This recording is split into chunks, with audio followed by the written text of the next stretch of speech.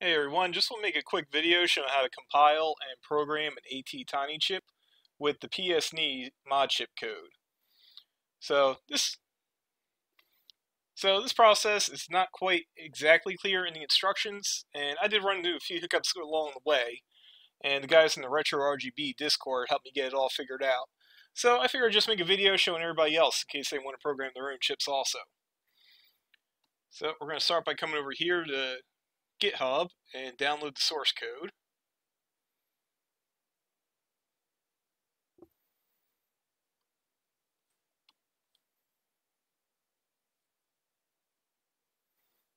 Now we got that download. Let's go ahead and open it up.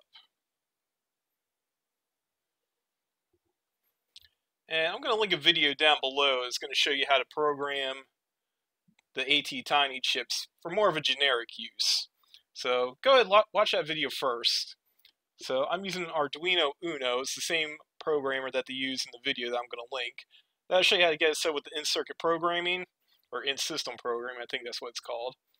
And basically just how to get started. So now we got the source code download. Let's go ahead and open it up.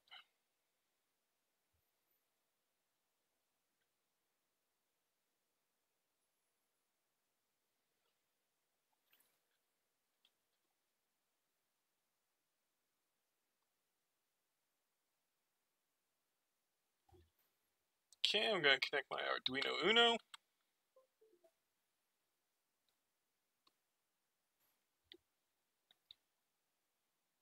And by default, the ATtiny boards are not supported, so we're going to need to add those boards in manually. So if we come right over here, this is the link to the board manager.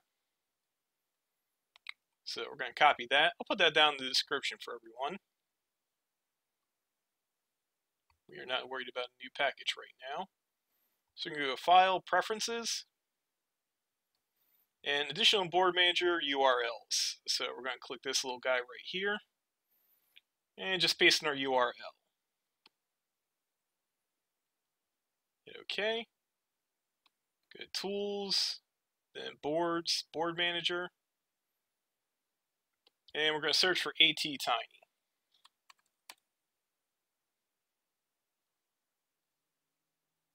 Install. Okay, now we can program the ATtiny chips.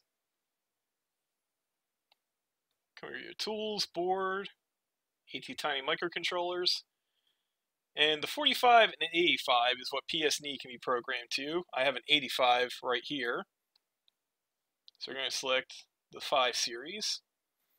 Then for the processor type, I'll select 85 since that's the one I have. Internal clock is going to be internal 8 megahertz. And my Uno is on port 4, so that's correct. And for programmer, we want to select Arduino as ISP. So now we're going to come over to source code, and we're going to scroll down a little bit. And right here, here's where you define what type of chip you're going to be programming this mod chip code to. So we're going to go ahead and uncomment the ATtiny X5 portion.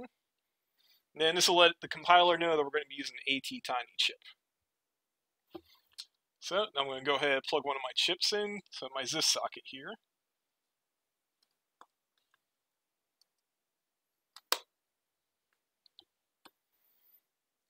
And we're going to go to Tools and then select Burn Bootloader.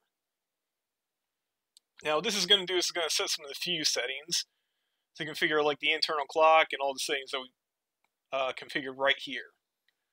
So now we have the bootloader program. We're going to come over here to Sketch. We're going to say Upload using Programmer. Then it's going to flash the code.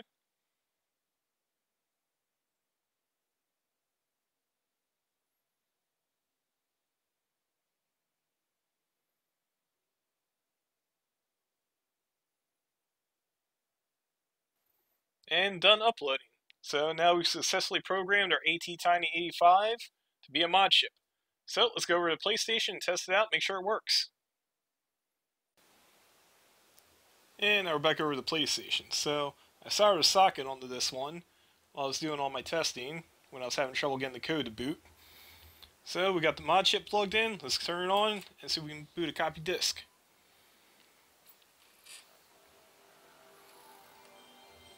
Classic PlayStation boot screen. Until the disk starts spinning faster, so it passed the first round of security checks. And there we go. And that's programmed PsNee to an ATtiny mod chip. So only 6 wires, and this one's even more reliable than the Mayumi because it actually monitors the tracks rather than just relying on a timing-based method. So hopefully this helps some of y'all, and you can program your own PsNee mod chips now.